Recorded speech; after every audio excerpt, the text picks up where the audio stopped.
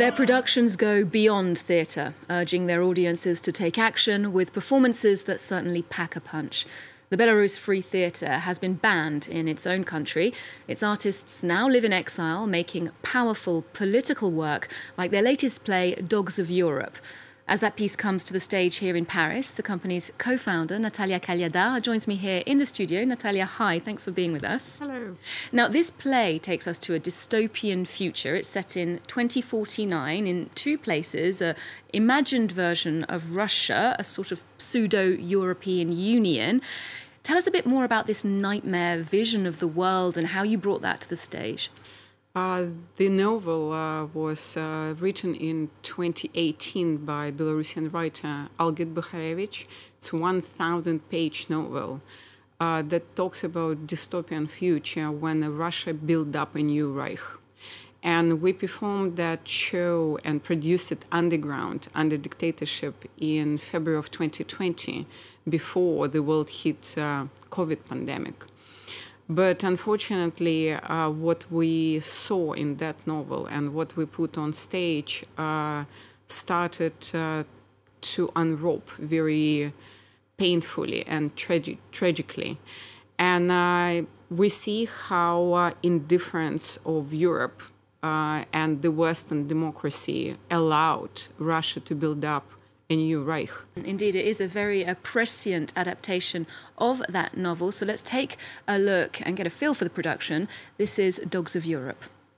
Ты, бабка, збирайся, поедешь з нами. Пішов до лівих. Ніякі підписи збирав, але нудно стало. І тоді вирішив до ідейних ворогів навідатися. Так, бабка, я став фашистом. Так. Самым сапраўдным. Фізкультура, дисципліна, расовый отбор, з гэтым не спаць, гэтага мачыць, гэтага слухаць. Як у школе. Школа, бабка. Сапраўдная беларуская школа, ось дзе трэці райх. Now, Natalia, as you said, you started working on this play well before the recent events in Ukraine as a warning shot, as you put it, about growing authoritarianism. Do you think people were forewarned about what was going to happen with Russia and Ukraine, or they chose to ignore it? Unfortunately, politicians in the European Union and United States chose to ignore. People knew. That's the situation where we have the reality that was happening in Dogs of Europe, but because it was ignored, now we have what we have. And again, that's our last chance to stop Russia of building that Reich for good, not only for Ukrainians or Belarusians, but for Europeans, for the whole European continent and beyond. Now, on the situation in Belarus, as I mentioned, your company effectively operates in exile. Can you tell us how the Belarus Free Theatre got started and why you can no longer really work very much there? We've started in 2005 underground because dictatorship in Belarus exists already for 28 years. And for the first 6 years, we've been shouting and screaming again to the world politicians and leaders saying, if you don't stop dictatorship in Belarus, the most sophisticated dictatorship will be born in Russia. In Belarus, every single article of UN Declaration of human rights violated. Our friends are kidnapped and killed. Their bodies not found. Those who did that, they're still in power. And for today, we have around 15,000 criminal cases. We have more artists in jail in Belarus than even human rights defenders or journalists. And today we have political prisoners that are reaching around 2,000 people. And today we must talk about Lukashenko and completely complicit in the war and to be recognized together with Putin as a terrorist that is killing Ukrainians today. Indeed, artistic resistance, you mentioned there, artists in jail in Belarus, is something that's increasingly important in the region. It's been embraced by many Ukrainians since the beginning of the war. Our correspondent in Kyiv has been to meet the musicians who are putting the events of the past 9 months at the centre of their work. Gulliver Cragg and Denis Denisov sent us this report. one of the biggest hits of the year in Ukraine, imagines a witch casting a spell on the enemy.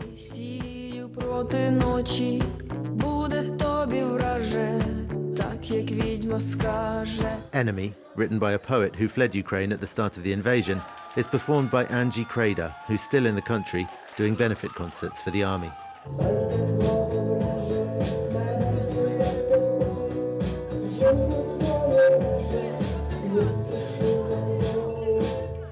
It's a powerful curse from every Ukrainian woman. As for my own emotions, I'm just reflecting all women's. Fury and hatred is all we feel towards that nation. They're our enemy and that's it.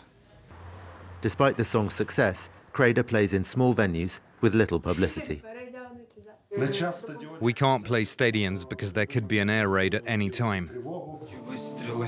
Perhaps the most successful Ukrainian music video of the year, though, is this one, with over 24 million views on YouTube.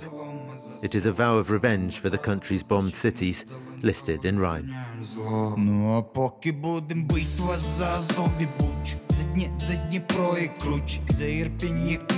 Its author, Skovka, recently toured Poland, also raising money for the Ukrainian army and comforting refugees and immigrants.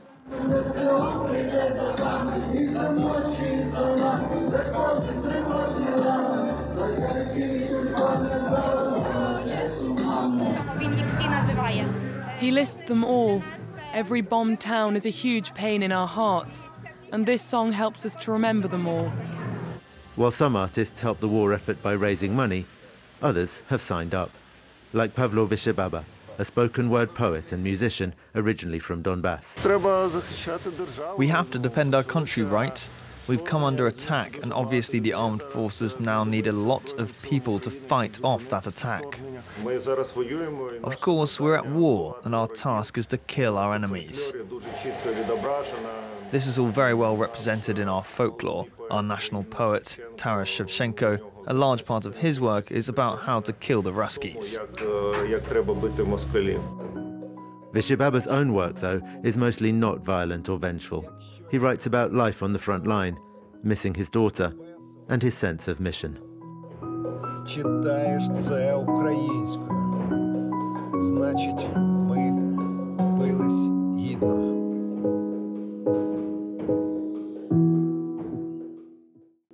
Natalia, we see that powerful message there from Ukrainian artists. How do you think that is bringing about change, if any? That's pretty simple answer, I guess, because when we rehearsed Dogs of Europe in London, to open at the Barbican in March, Russia continued the war in Ukraine on the 24th of February. That particular day, we came to a rehearsal room with our actors and musicians from Ukraine and a video animator from Ukraine, and we said, should we cancel it because all of you are in such a pain because family of our Ukrainian musicians been killed? And the answer was very simple. Nobody could cancel us.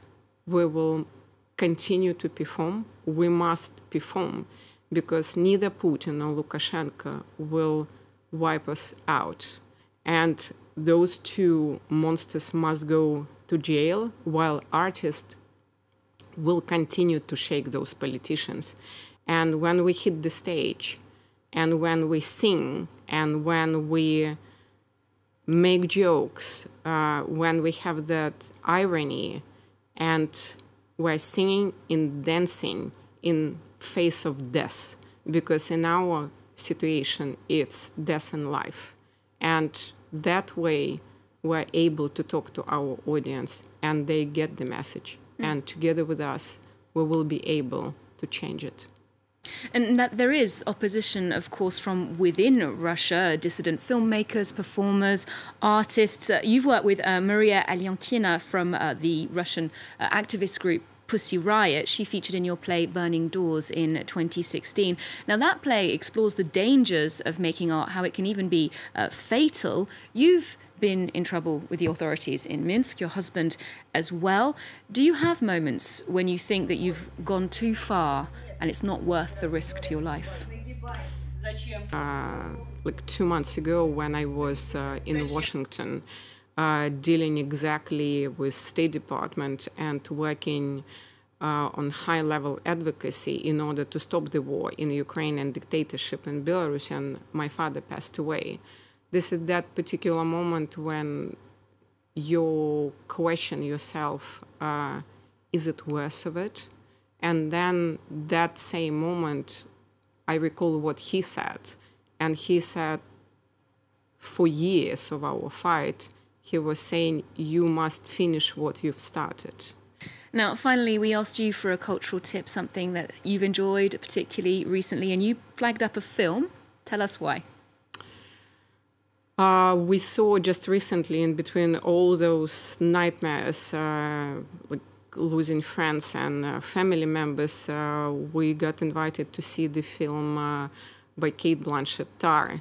Cate Blanchett performed that absolutely uniquely, and again, remembering that she's that person who takes care of our actors now.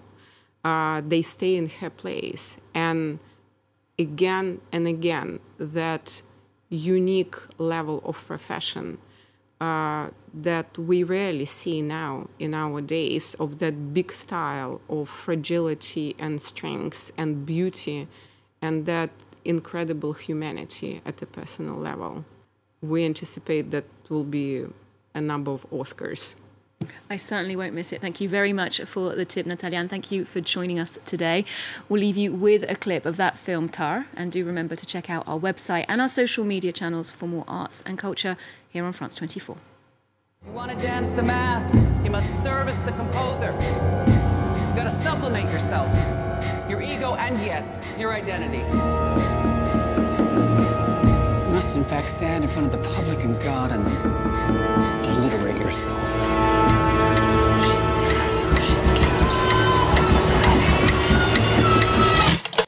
They're known for their cuisine and saying hello with a kiss. They only work 35 hours per week, when they're not on strike, that is. How true are these clichés about France? Every week, Florence Villeminot tears apart stereotypes. Join us for insight into French culture and current events to understand what makes the French so unique. French Connections, presented by Florence Villeminot on France 24 and France24.com.